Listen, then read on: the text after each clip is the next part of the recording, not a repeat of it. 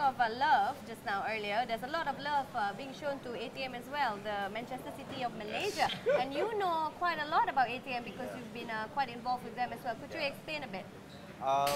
We are involved in ATM in the sense of we put the team together last year.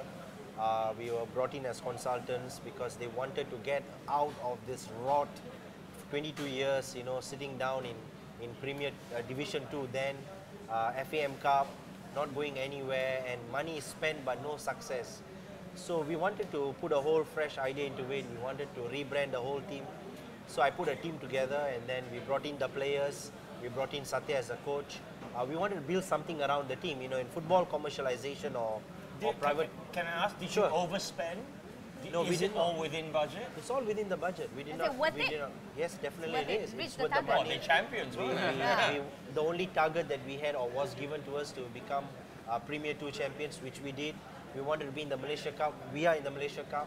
What are the targets for the Malaysian Cup? I mean, obviously, like, you spend all this money, you've got some really, to be honest, with the kind of players that we have, and we look at it, Satya put a quarter-finals target, which I think is a very fair target to come from Premier 2.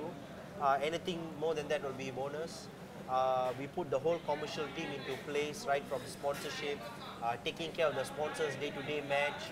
We started engaging with fans through social media platforms. Is it very different what you guys are doing at ATM to KL, to Selangor, or all the other clubs? How different is it? It is very different, Ross, simply because we have a full commercial team that works at the stadium before the match, after the game. We look into our sponsors' hospitality rooms. We give them that kind of benefit being a sponsor to the team. We deal with them. We send them invitation card to the matches. We send them the match tickets. We make the phone calls. It's like a European. It's a European concept that like you take in. Exactly. Yeah. What's what they do in England? We make the phone call and ask us, hey, are you coming for the game? Yeah. If you're not coming, what can we do? You know, do you want to do something? And you know, some of our sponsors that we work with, we even take the ATM players to the factory, to the HQ to do a ground activation, to work with the local fans. Our social Facebook development has done fantastic. I think I'm very proud of it. 17,000 followers on the Facebook. We started from zero. So you look at your, I mean, like at the start, I can't imagine you had many fans. But now, what's your attendance on average? Well, average, we play at Selayang. We played against Kelantan. We had 18,500 people. Of course, about 8,000 were ATM fans, 10,000 Kelantan fans. But then again, that's still great. That's a good. You know, yeah, and putting all those things together in terms of package, I think it's been a great year for us. Basically, what you learned from Cardiff City, is it? Well, to be honest with you, here? whatever I've learned from Cardiff and from my experience in terms of being in football for 10 years, as I worked in FAM for 10 years, I've only applied 35% of what I've learned in Cardiff here. It's got to adapt. It's Malaysia, because you know, there are a lot of things that can be done in Cardiff. It will not work exactly now. It will work, but the timing is just not right. But do you think it takes just one club to maybe kickstart something like this, and all the clubs will follow suit? Or do you think it's because you guys have the financial backing that most clubs can't do it? See, the thing is, a lot of states, they have the financial backing, but how well are you spending your money? Are you within the budget? That's the million-dollar Most question. of the time, you have the budget, you burst your bubble. Yeah. You're not within the budget. And because you're not within the budget, you don't pay your EPF, you don't pay your income tax, you don't pay the bonus on time, and all the promises you made. I've just got one question. The moment you get a budget at the end of early season, just say you get a certain amount of budget.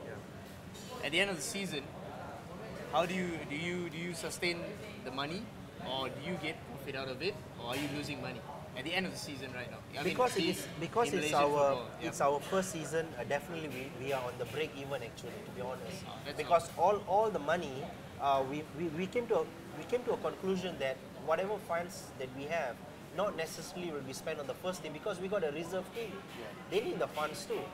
All right. If you look at the Malaysia Cup transfer, Armed Forces is the only team that never signed any player, never took players on loan. We promoted 5 players from the reserve league. And that speaks for itself. So, you know, in terms of your ROI, what do you do? In terms of return on investment, for us is very simple. We have the KPIs, key performance indicators. We have 16 points that I need to achieve. That's done. That is put together with my team. And so far, I think we have reached 12 points. We got another 4 to go.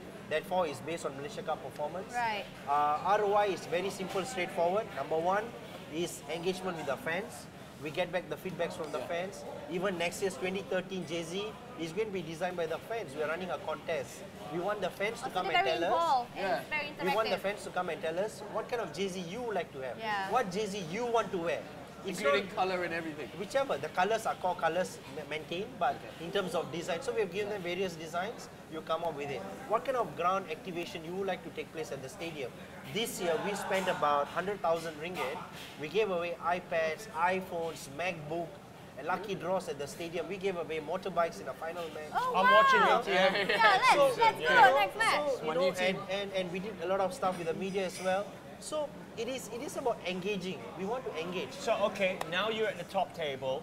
Next season, what are the ambitions? Top 3, win the league? Well, next year we don't want to get demoted.